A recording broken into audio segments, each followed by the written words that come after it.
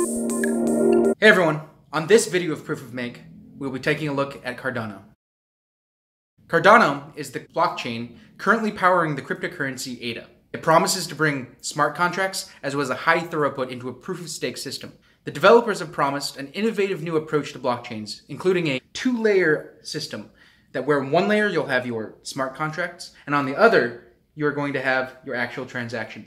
Cardano claims to be driven by the scientific process as well as academic rigor. We'll be sitting down with Mike to take a look.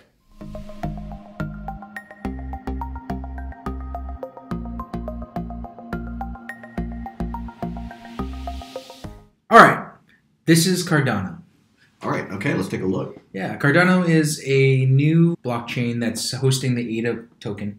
And what's special about the ADA token? The special thing about the ADA token is that it's on Cardano. Okay, and is Cardano supposed to be like really fast? Yeah, Cardano, they're saying because they're separating their smart contract layer from their transactionary layer, as well as being a proof-of-stake chain, it's going to be much faster. So how, I see this thing that says dataless. That is their wallet? Yeah, it's kind of the wallet, but it's also sort of the control center for interacting with the Cardano chain as well as with ADA and transferring. So can we take a look at that? Yeah, let's take a look. All right, so here's the dateless wallet, which is the wallet that will be the main place to access all of your tokens, do your staking, as well as take care of any other business you want to handle on the Cardano chain. Right now you can do basic send, receive, transactions, change your settings, and as well as kind of do all the things you expect from a wallet. It reminds me kind of the Mist wallet back in the day. So we're just going to do a quick little in one wallet to another wallet transaction and take a look at what it looks like to do a send of Cardano on dateless. So I'm going to just set up a send from test wallet 2 to test wallet 1. Here we go.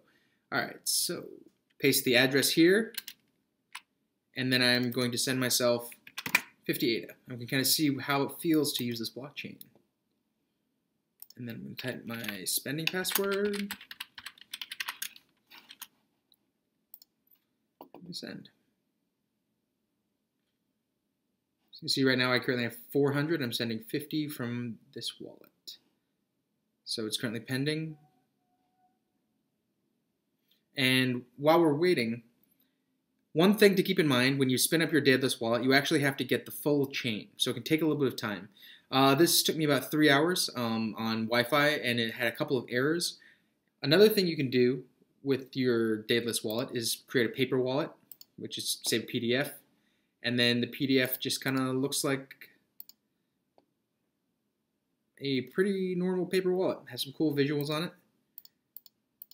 And continue. So you can see it has a neat graphic on it and the dateless logo, and then you actually they have this double security measure you use where you actually generate these on your computer and then write them into the back of the wallet, which is kind of cool.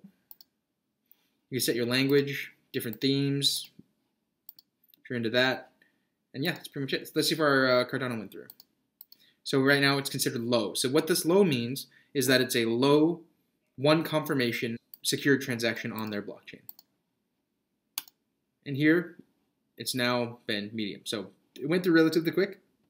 It takes some time, but I think the network is definitely looking at having more improvements. And this is definitely where all of the staking will take place.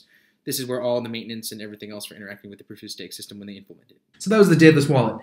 And we should also probably talk about Ouroboros, which is their provably secure proof-of-stake algorithm that has been peer-reviewed by academics. And that's one thing that we hear a lot of academics. So yeah, lots of stuff about academics. So the thing is, and I heard about this earlier, they said that they took a very scientific approach. They started in 2015. Right. They had this peer-reviewed by a lot of scientists, a lot of academics. Yeah, every step of the way in the roadmap, you can see it where they're talking about that everything they're doing is being vetted, it's being looked over, that they want to make sure the theory is sound on everything they're doing. So this is an interesting looking roadmap. What's going on here? Right now, on the left side here, we can see what they've done, and here is what's active, what's going on right now. Okay. And so this, so Cardano has smart contracts, right? The Cardano smart contracts are on the way because they actually have to create an entirely new layer of blockchain in order to create the smart contract. So if you go down here, so it's down here, okay. Smart contract deployment and interaction. It looks 0%. So they haven't really. So okay. So smart contracts come really, way later. Okay. Yeah, I think it's going to be a pretty big protocol expansion. But I mean, before that, they're looking at doing kind of multi currency trading on their blockchain. Also, like similar to like Cosmos. And yeah, it looks like they're going after the interop space for sure. okay. And then like they're talking about the partnerships. I see this up here. Byron, Shelley. What are these people or? Yeah, it's scientists and philosophers. I mean, Lord Byron. I mean, it's called the Ada token. So Ada Byron, the creator of computer science. Does it stand for Byron. something in particular or? Yeah, these are the kind of, you know how in Ethereum there's like not Casper, but like Constantinople and Serenity. Oh, like the releases. The release phases. So the Byron's one, Shelley, Gauguin, Basho, and Voltaire. Okay, so they're trying to go to Voltaire. They're trying to make it over to Yeah. So Voltaire is like, Basho and Voltaire is kind of like their Serenity, where everything's going to be awesome and perfect. Got it. Okay. And all this is open source? This was created by a group called Input Output Hong Kong. Well, no, that's a Yeah, it's real pretty. It's very pretty. Interesting, yeah. Yeah. And if you go to the GitHub, you can see that they have over 134 repositories. Okay. But the thing to remember is that because this is for input-output, not necessarily for Cardano itself, you have a lot of Ethereum Classic. So the creators of this have worked on a lot. They've worked on a lot of different things.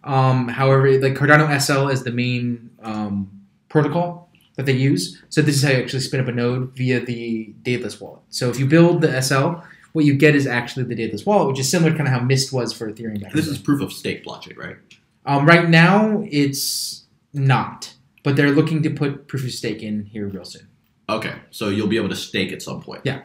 Okay, so who are the validating nodes, etc., that actually make the blockchain run? The validating nodes are actually the users. Because when you create a dateless wallet, as we looked at before, you have to get the entire chain and you're acting as a validator.